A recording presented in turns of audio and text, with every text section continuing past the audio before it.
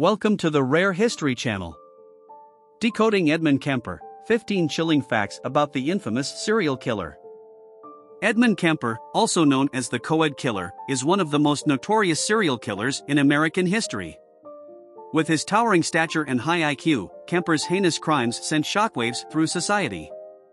This video unveils 15 startling facts about this chilling figure that further expose the macabre depths of his psyche and his crimes.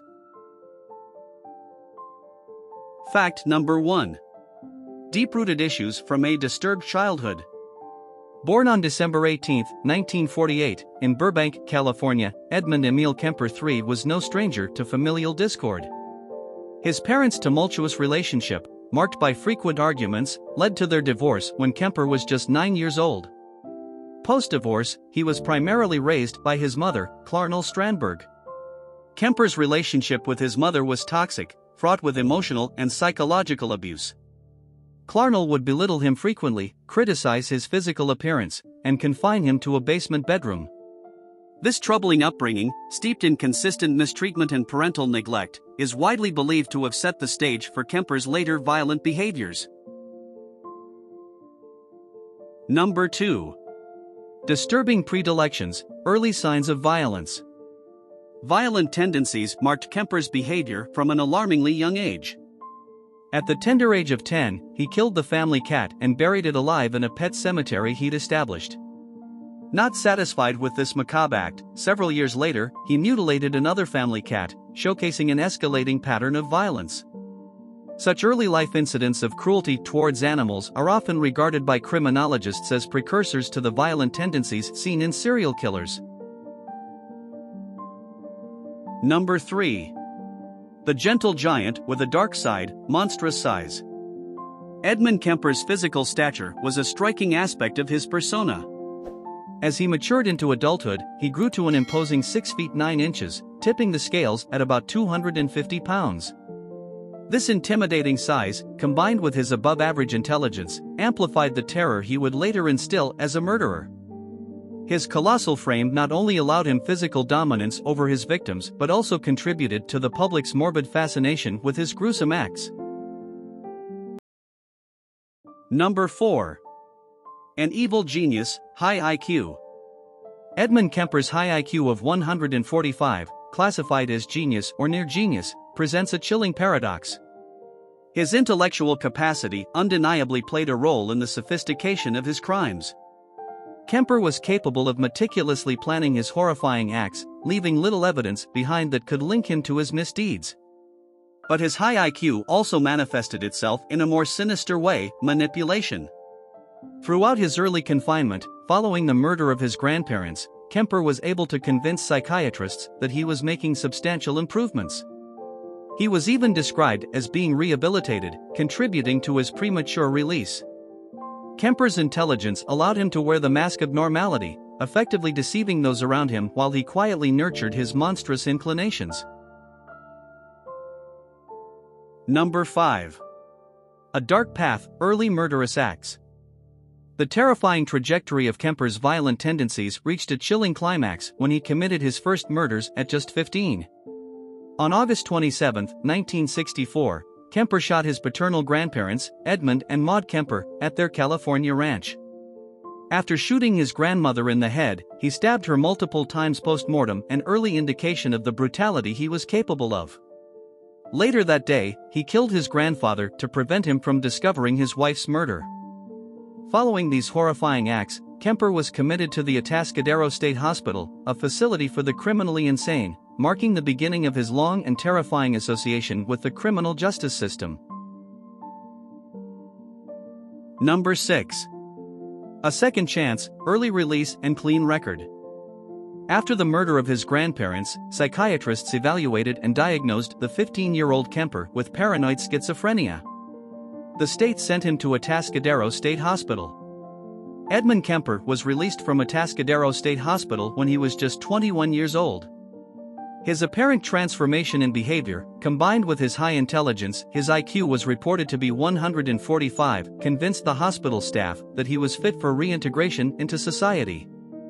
In a decision that would have terrifying consequences, his juvenile records were expunged, effectively providing him a clean criminal record and a chance at a fresh start. Number 7. A terrifying killing spree, the Co-ed murders. Upon his release, Kemper embarked on a murder spree that would send shockwaves through California and earn him the infamous nickname Co-ed Killer. Over the span of 11 months, from May 1972 to April 1973, Kemper targeted young female hitchhikers, mainly students from coeducational colleges. He manipulated his victims with his seemingly non-threatening demeanor before killing them, underlining the monstrous duality of his personality. Number 8. Gruesome rituals, a chilling modus operandi. Kemper's method of murder was chillingly methodical and shockingly brutal. He would usually drive his victims to secluded areas where he'd overpower and murder them. But the horror did not end there. He would then transport their lifeless bodies to his apartment where he performed horrific acts of necrophilia and dismemberment. These gruesome post-murder rituals amplified the horror of his crimes, illustrating a deeply entrenched sadism. Number 9. Matricide, killing his mother. The culmination of Kemper's murderous rampage was disturbingly personal. On April 20, 1973, he turned his long-standing resentment and anger towards his mother into a horrifying act of matricide. Kemper bludgeoned his mother, Clarnell Strandberg, to death with a claw hammer while she slept. Following the murder, he decapitated her and used her head as a dartboard in a grotesque display of contempt. Later that day, he invited one of her friends, Sarah Taylor Hallett, to the house and strangled her to death, making her his final victim. These murders marked the end of Kemper's horrifying killing spree and were a shocking testament to the depth of his deranged psyche. Number 10. Turn of events, the confession. In a shocking twist to his terrifying crime spree, Edmund Kemper did not attempt to flee or deny his crimes. Instead, he drove from California to Pueblo, Colorado, where he made a phone call to the Santa Cruz police to confess his heinous acts. Despite the gruesome nature of his confession, the officers on duty dismissed it as a prank, finding it hard to believe the man they knew as Big Ed could be capable of such atrocities. Only after his persistent calls did they realize the horrifying truth, leading to his subsequent arrest. This unexpected self-incrimination added an unusual chapter to Kemper's already horrifying tale. Number 11. Behind the courtroom doors, the trial. During his trial, Kemper adopted an insanity plea, claiming that he was not in control of his actions at the time of the murders. The court, however, was not swayed by his defense. After a thorough examination by court-appointed psychiatrists, he was declared legally sane. Ultimately, he was found guilty on 8 counts of first-degree murder, which included the murders of his mother and her friend, 6 college students, and his grandparents. Number 12. A life behind bars, life in prison.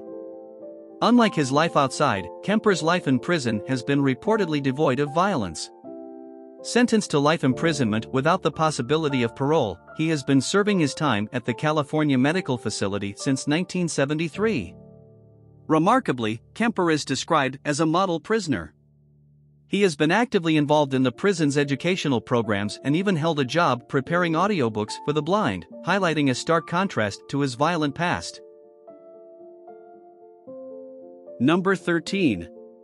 An unwilling contributor, a unique role. Despite his brutal history, Kemper's articulate nature and willingness to detail his crimes have proven beneficial in understanding the minds of serial killers. His explicit recounting of his criminal activities, motivations, and thought processes has offered invaluable insights to the FBI's Behavioral Science Unit. These insights have significantly contributed to the advancement of criminal profiling techniques, helping law enforcement officials predict and hopefully prevent such chilling crimes in the future. Number 14. He terrified many of the people who interviewed him. There's a scene in the first season of Mindhunter where FBI agent Holden Ford visits Ed Kemper to experience a panic attack after he intimidates him. It turns out there's a lot of truth to that scene. Donald Lund, a psychiatrist from Stanford, interviewed him in prison. While locked in a room with only Kemper and a panic button, Kemper commented, "Has it ever dawned on you that I'm a foot taller and weight damn near twice what you do?" Lund hit the panic button, only for guards to come 7 minutes later. A similar event happened to FBI agent Robert K. Ressler. Kemper told him that he could rip his head off before guards even got there. Ressler hit the panic button, only for guards to arrive a half an hour later. Number 15. He's alive and well. Kemper went up for parole in 2007, 2012, and 2017. In 2017, he argued against release, saying that a convicted serial killer shouldn't be allowed back into society. In 2012, he waived his right even to have a hearing. According to his lawyer, he is happy with his life in prison.